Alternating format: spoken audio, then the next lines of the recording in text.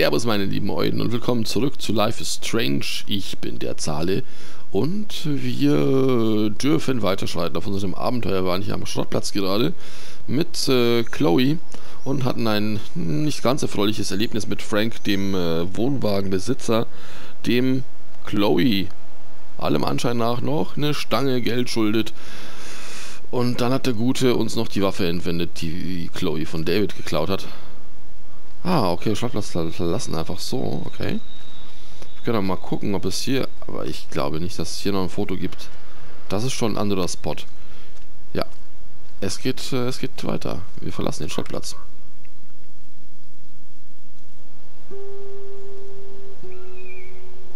I can't believe you basically gave him my gun. Here you go, Frank. You can't keep getting mad at me. Especially for stupid shit. I'm not mad. It adds up in my mind as people letting me down. And I just liked having that gun, man. Now you have me to protect you. I'm just glad you were here. Me too, I think. Chloe, why the hell are you hanging around scary losers like Frank? It's weird. Let's take a break and I'll talk. Feels like a different world, huh? I wish we could stay forever. Can we build another pirate fort and keep the world out? We need a new secret hangout. At least Frank wouldn't find us. Are you okay, Max? Ich möchte noch mal kurz anmerken, dass ich... das war wieder eine Stelle, da haben sie jetzt, das passt nicht zu dir auf Deutsch übersetzt, aber sie hat auf Englisch nur it's weird gesagt, das ist verrückt. Und nicht, das passt nicht zu dir. Ich mag das nicht. Seriously, Chloe, this is scary. What if Frank tries to track us down? I'm sorry, but Frank isn't as hardcore as he fronts. All he cares about is his cash, stash, and mangy dog. Chloe, are you for reals? Frank just took your gun and threatened us. He's armed and clearly dangerous. Max, I know. Crazy shit is the new normal for me. That's why I plan to leave Arcadia Bay without paying Frank off. Now, tell me exactly what's going on between you and Frank. Does he have a last name? Frank Bowers, he's just a dealer, where I get my weed. The one in your joint, remember? Anyway, Frank and I kind of hung out. Hung out? You don't mean you... No, we didn't have sex. Gross, man. He never even tried. I just made the mistake of borrowing money so Rachel and I could bail out of here. That's it? No. I want to know how Frank got Rachel's bracelet. What do you think? Ja, sei vorsichtig auf jeden Fall. I think we have to be careful and keep an eye on this guy. Without him eyeballing us, okay? It's so weird talking to you about this insane crap. We haven't hung out this much since we were tweens, and it's like no time has passed. I wish Rachel was here to meet you. Do you think that Rachel and I would have been friends? You're not that different. She has a great eye for images and for art. Plus, she's a smartass like you. We would all be hella best friends forever. I know she must be as cool as you are. I have no doubt we'll meet soon. Railroad tracks always make me feel better. I have no idea why. Kerouac knew. It's the romance of travel and movement. The sound of the train whistle at night. Look at the beat poet here. I'd rather be a good photographer. You are. You just have to stop being afraid.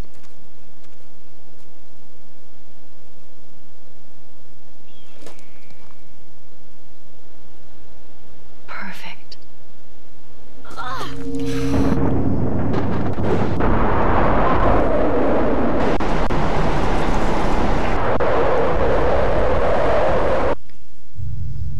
Das kommt jetzt immer öfter, wie es aussieht.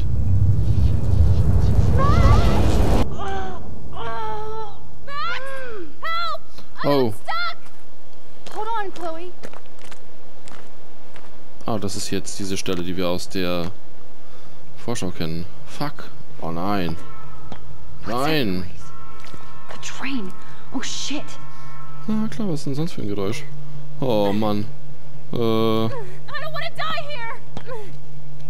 Max, you can't just yank Chloe out like a superhero. Move. Oh Gott, oh Gott, oh Gott, oh Gott, oh Gott. Ah, Moment mal, hier. Ich sehe schon. Come on, Max. Nein, das bringt uns aber nichts, verdammt. Hurry. Maybe I can open. Awesome, it's not locked. Please get me out of here. Haha, und jetzt, Mann? Oh. I better find a tool to cut those wires. Aber es, I need to pull this switching lever right now. nein, das bringt ja nichts. I can't even move it an inch. Oh Gott.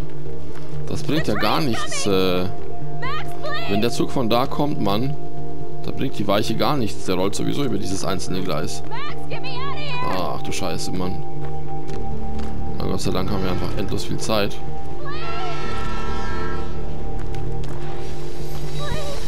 Oh, fuck.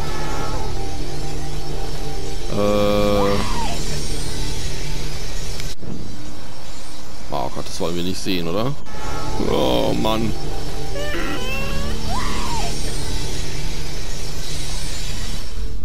Okay, alles klar. Gut. Gut, Spiel. Gott sei Dank. Was war jetzt der erste Spot? Das war das Gespräch? Oder was war denn das?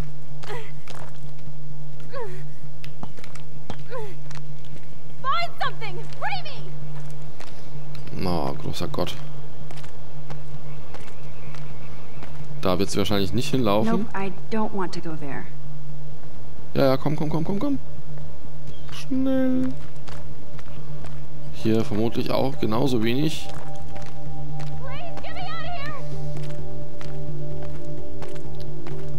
Wir müssen eigentlich ihr Bein echt da rauskriegen und nicht irgendwas da mit dem Verteilerkasten machen.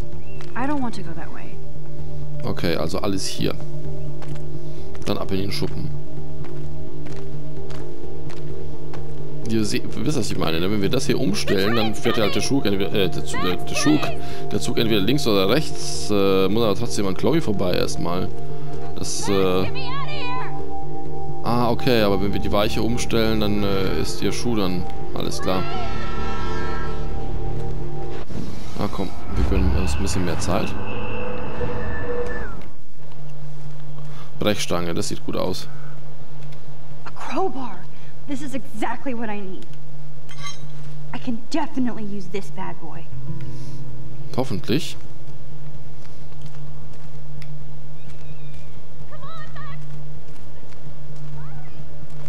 So. Wir gucken uns erstmal um. Wir wollen nichts übersehen und wer weiß, ob nicht hier das nächste Foto ist. So blöd. Ah, alles klar. Müssen wir eben mit der Brechstange öffnen.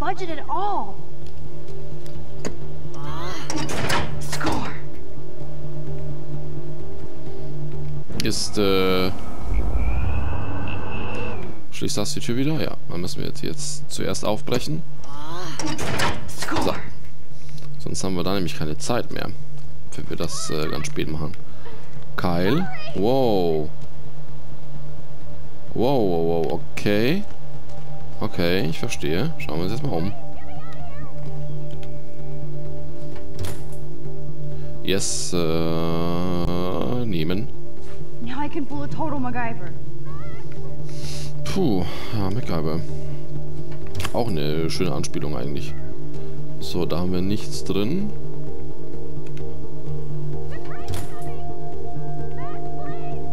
Kein Problem.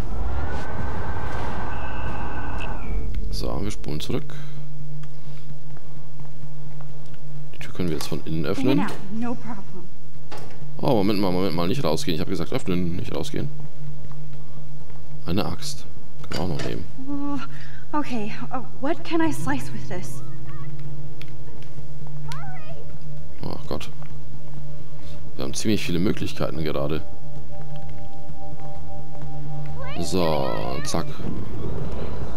Nie drin gewesen. Und wir probieren mal die Möglichkeiten durch.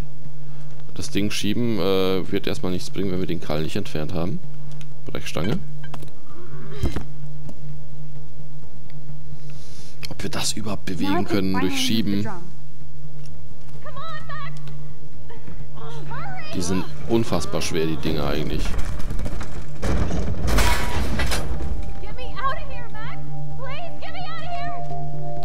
Okay. Das hat jetzt nichts gebracht, ne? Also gar nichts. Ups. Oh, was? Whoa, I seriously wrecked the switching lever.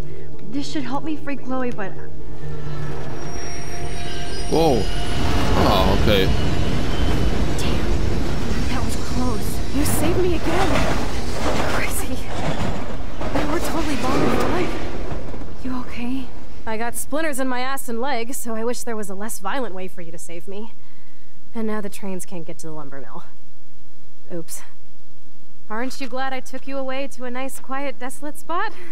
It was cool to spend time in your lair, but I have to get back to school before my next class. Since you're the mysterious superhero, I'll be your faithful chauffeur and companion. My powers might not last, Chloe. That's okay. We will. Forever.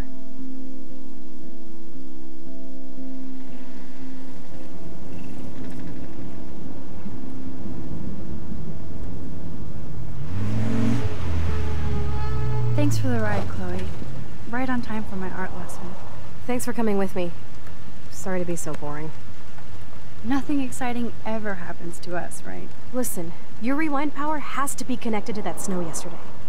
That might explain your tornado vision. Explain what? Snow equals the ginormous twister that takes out Arcadia Bay? You're high. Wake up, Max. You saved my life twice now. You altered the course of my destiny, yours, and whoever. Do you know about chaos theory?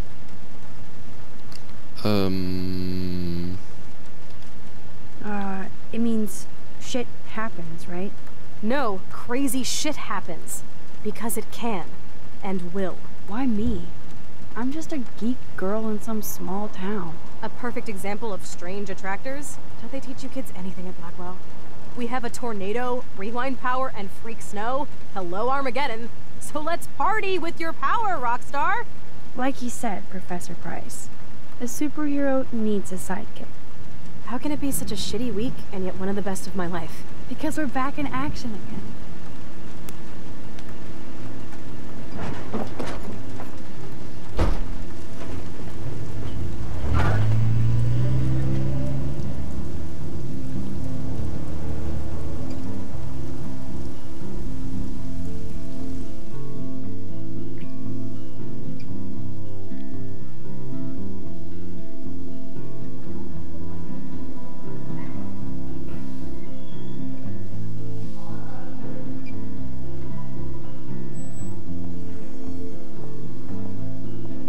Time before Mr. Jefferson's class, so I can do some wandering. Puh, ich glaube eigentlich, dass Chloe schon recht hat. Also es hängt schon irgendwie zusammen. Wahrscheinlich sogar ziemlich sicher.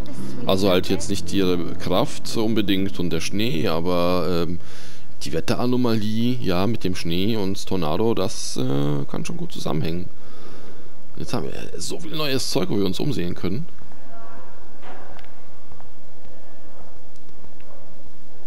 Ah, mal Justin kennen wir doch. Justin always looks stoned. Diesmal können wir nicht mit ihm reden und das Mädchen können wir uns auch nicht angucken. If I was normal, I'd be super excited about going to a major shindig. 10/10/13, Donnerstagnacht, Weltuntergangsparty, Blackwell, Schwimmbad, Vortex Club. Weltuntergangsparty. Interessant. Ach, übrigens, Weltuntergang, hier der Tornado, diese ganze Geschichte und Donnie Darko, ja. I wouldn't want to be at an end-of-the-world party with Nathan Prescott. Too much truth in advertising. Oh ja, das stimmt, Maxine. Genau, da haben wir wieder dasselbe. It's the invasion of the Vortex Club. Verpasst es nicht, die Soiree des Vortex Clubs. Nämlich hat... nein, kein Spoiler. Aber hier, Donnie Darko angucken, da wisst ihr Bescheid. So. Ich möchte jetzt nichts vorwegnehmen. Carrying a gun to class is cool, though. Verhaltensregeln für die Flure der Blackwell Akademie. Kein Rennen, kein Schreiben, kein Schubsen, kein Graffiti. So, das hatten wir schon mal gelesen. Genau, da hat sie nämlich auch schon kommentiert, dass das mit den Waffen hier nicht drauf steht. Ha, Direktor. I swear, Principal Wells always looks distressed. Sir? Oh, hello, Max. I hope this isn't about the alleged gun incident. Vermeintlich. Alleged? Nathan did have a gun. Have you talked to him yet? Yes, he's deeply upset about this accusation. I don't blame him. Once I have all the facts, we'll talk. For the moment, focus on your schoolwork. I can't focus when I'm scared. Please don't say that. There's nothing to be scared of at Blackwell Academy. Our head of security is overseeing a new era of campus safety. Natürlich. I saw Mr. Madsen hassle Kate Marsh yesterday. Wait. Do you see a pattern here, Max? Probably not the same one you see. It's very easy for you to instantly accuse people of doing terrible things. Nathan, Mr. Madsen, who's next? Now, if you'll excuse me, I have a meeting. Okay, hat keine Konsequenzen das Gespräch, also lassen wir das so stehen, weil ich finde, dass es in Ordnung war, was sie gesagt haben. Ja, das ist es. Uns wird nicht geglaubt, weil wir ja ein kleines, unschuldiges Mädchen sind und nicht so einer dieser You can really learn a lot about a school by the weird shit posted on the boards. Mit Geld. Okay, das ist alles gleich. Das kennen wir noch mit den Sängern, aber ich auch mal gesagt habe, dass die Band-Anspielung oder die Bandaufzählung sehr gut ist. Look at these trophies. Gotta give it up for those Bigfoots. They do stomp. Der Zack. Zachary always looks like he's ready to throw a football. Ja, das war der mit dem, richtig. Hello, Zach. Sup, Max? It's weird to not see you without your camera. I'm always taking pictures with my eyes. I bet. As long as you don't talk to everybody about all that shit with the sext in Victoria. I won't. That's what Victoria wanted. Yeah. I noticed she kind of set up her own drama, even if it fucks her over. Weird. She doesn't have to, though. That's what I don't get at all. When she's hot, rich, talented, what more does she need? Anyway, see you at the game Friday, Max. Der ist eigentlich ja der gleichen Meinung wie Max. Desperate much? We're already here. The world is yours today. Die Welt gehört euch. Die Blackwell Akademie ist nicht nur ein Hybrid-College. Unsere einzigartige und in aller Welt geschätzte Fakultät interessiert sich für eure Probleme. Sprich noch heute mit einem Berater.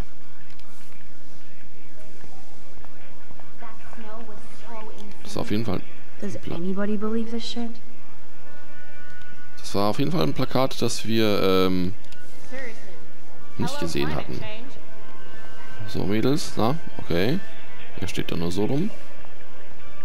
Hier ist der Hausmeister, mit dem wir jetzt gerade auch nicht reden können. I should go and see what I can learn.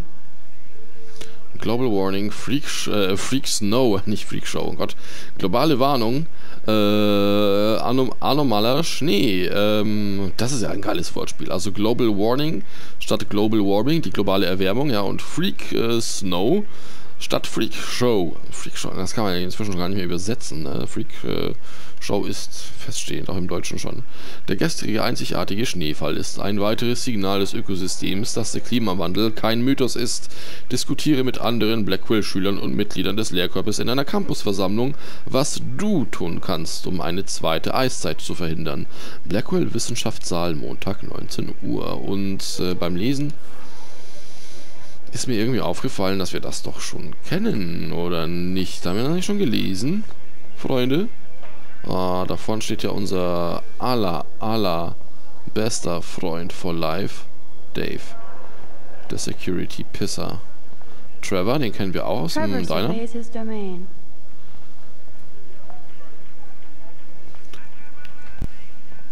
So, ist das nochmal genau dasselbe wahrscheinlich. Shoot somebody on Monday and party on Friday. Prescott Power. Ihre Sprüche sind auf jeden Fall jedes Mal anders. Join us or die. Ja. Na, was hast du zu erzählen? Das ist nochmal Schauen wir mal, was sie dazu sagen hat. If I was normal, I'd be super excited about going to a major shindig. Okay, das wissen wir schon. Courtney will do anything for Victoria in the Vortex Club. Hey, Courtney. Ciao, Max. No photos, please. I have to come up with a guest list for a Vortex Club soiree. Really? Oh, like you care. Ja. I'm not anti-soiree. You seem anti-fashion, though. A Vortex Club party has a strict dress code. Do you even have a dress? Sorry, but nice try. Aha.